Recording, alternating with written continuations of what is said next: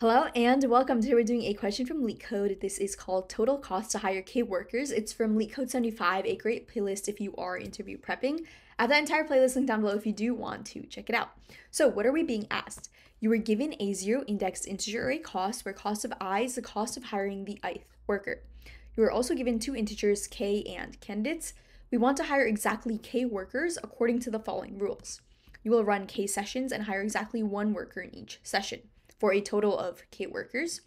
And in each hiring session, choose the worker with the lowest cost from either the first candidate's workers or the last candidate's workers. So candidates is just a number, say it's 5. That means we're going to choose the lowest from the first 5 or the last 5.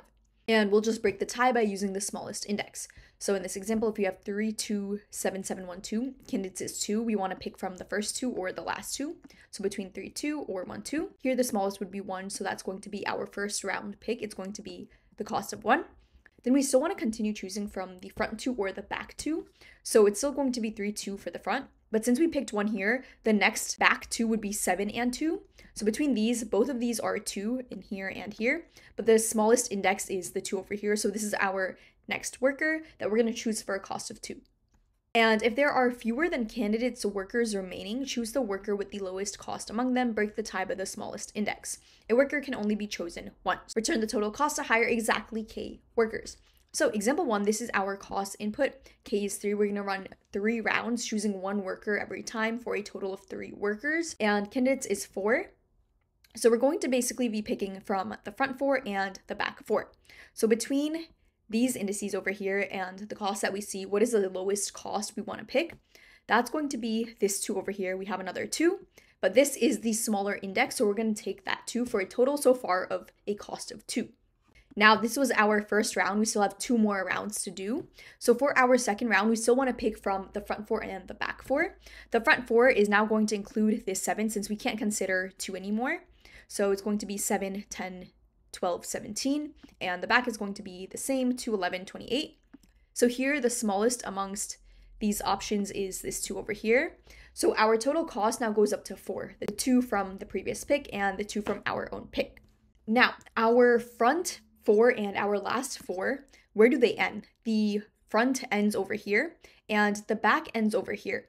So since we did pick this 2, this now only has 3 remaining. We want to include that next back end of 4 to pick from, but there are no more numbers for us to pick from. It's going to overlap the front 4 and the back 4. So we're just going to pick within whatever we have left. And over here, the smallest number is going to be 7. So our total is going to be 2 plus 2 plus 7, which is going to be 11. So example 2, we have costs being the following array. We have 3 rounds to do, and we're going to pick from the first 3 and the last 3 of candidates. The first 3 are going to be 1, 2, 4. Now for the last 3, we would technically be at 2, 4, 1, but we're going to have a repeat of 2, 4, and we don't want that.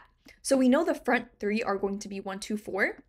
We're just going to take the max of the index after the front, so this one onwards, or candidates minus the length of cost, right? We should have started from 2, 4, 1, but we want to go after where our front has ended. So we're going to start 1 onwards, and that's the only thing we're going to include. So we're considering amongst 4 choices.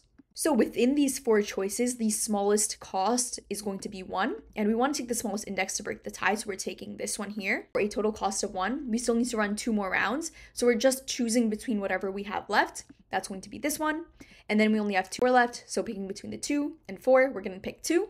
So our total cost is going to be 1 plus 1 plus 2, which is 4.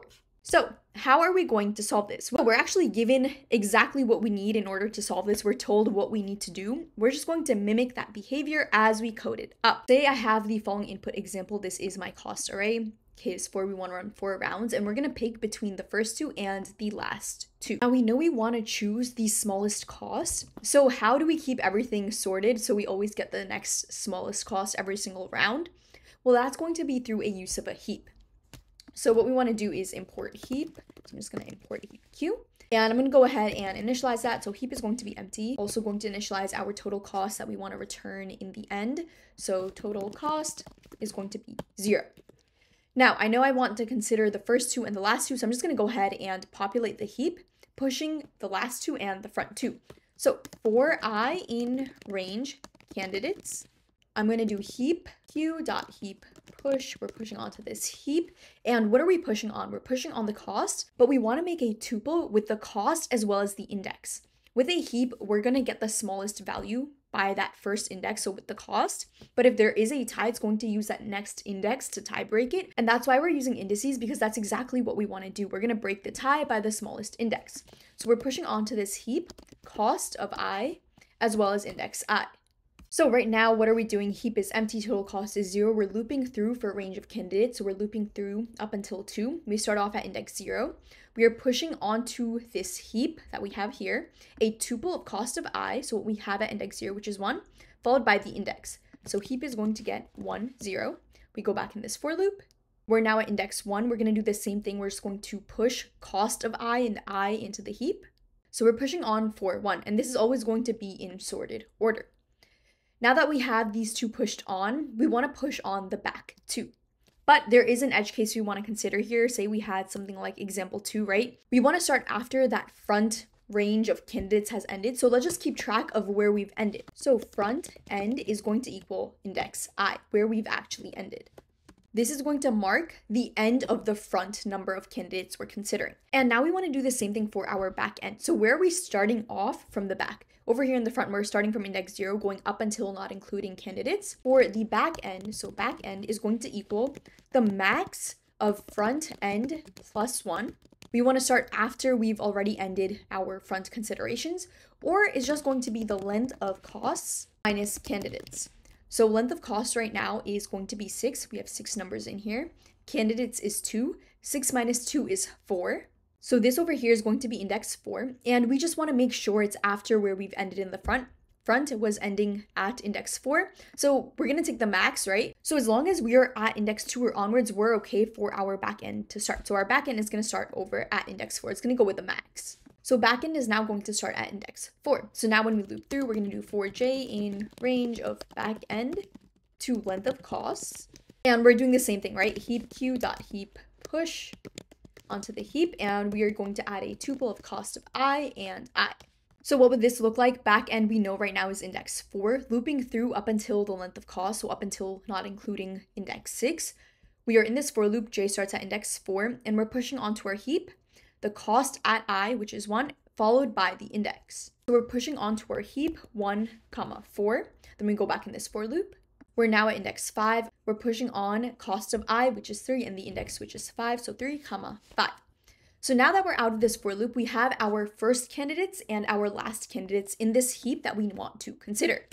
Now is the easy part. We just need to run round k times. So while k is greater than 0, while there are still rounds we need to run, we're just going to pop off from heap, and that's automatically going to give us the smallest cost, tie broken by the index.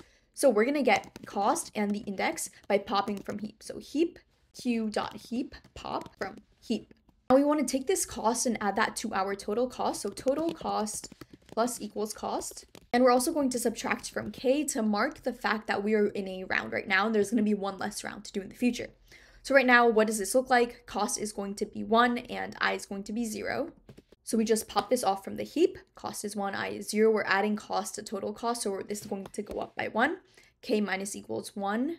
I'm going to rewrite k over here so we can still remember what our original input was, but k is now going to be 3. There are only 3 more rounds we need to run. So now what's going to be next? We just took this as our cost, and we know we still want the front 2 and the back 2. So we need to decide how we're going to incorporate another element in our heap. In order to do this, we need to check which index our cost was from. Was it from the back end or the front end? And based on that, we're going to expand either from the back end or the front end. So if front end is less than back end minus 1, right, these haven't merged yet, so there are still more elements we can bring into our heap. If this is the case, then we want to see where I is from. If I is less than equal to front end, then we know the cost we're taking is from this front half. And in order to still get the first 2 candidates, we need to expand out our front end. So it's going to be front end plus equals 1. And we're just going to push it onto our heap. So heap q dot heap push into heap. What are we pushing on? Cost of front end and the index of front end. So right now in this case, I was 0. Front end is less than back end minus 1. And I is less than equal to front end. Front end was 1. and I is equal to 0. That means we got something from here. So front end is going to move down to index 2 because we just added 1 to front end. And now we're going to push this onto our heap. So heap is going to get the cost at front end index, so 8, and followed by the index, which is 2. So it's going to be 8, 2. And if this wasn't the case, so else, we're going to do the exact opposite. Back end minus equals 1. We're going to expand out from the back toward the middle. And heap q dot heap push onto heap, a tuple of cost of back end, followed by the actual index. So we had just gone in this if, which means we're not going in this else, but we're going to go back in our while loop because k is greater than 0. So going back in this while loop one more time, we pop off from our heap. And remember, we're still considering our first 2 and our last 2 in our array. This one's already picked. So now the first 2 are going to be 4, 8, and the back 2 are going to be 1, 3. Popping off from heap, we're going to get the next smallest cost, which is going to be 1, 4. It's this one over here, which means cost is 1 and our index is 4. We're just going to add cost to our total cost, which is going to go up to 2, and we're decreasing k. So now there are only 2 more rounds we need to run. Front end is less than back end minus 1. They haven't merged. We can still incorporate new elements. So if I is less than equal to front end, I is 4, front end is 2. So that's not true, which means we're in this else because we had gotten this element over here. We got it from the back, which means we want to prep for our next round and take the last 2 elements again in our array. So we're just going to push that on, right? We're in this else. We move back end down by 1. It's now at index 3, and just pushing this onto our heap, we're pushing on the tuple of 2 and 3. So 2 and 3 has been pushed on. Going back in this while loop, k is still greater than 0. We pop. So cost is going to be 2 and index is going to be 3. We update total cost, so it's going to go up to 4. K minus equals 1. We only have 1 more round to do.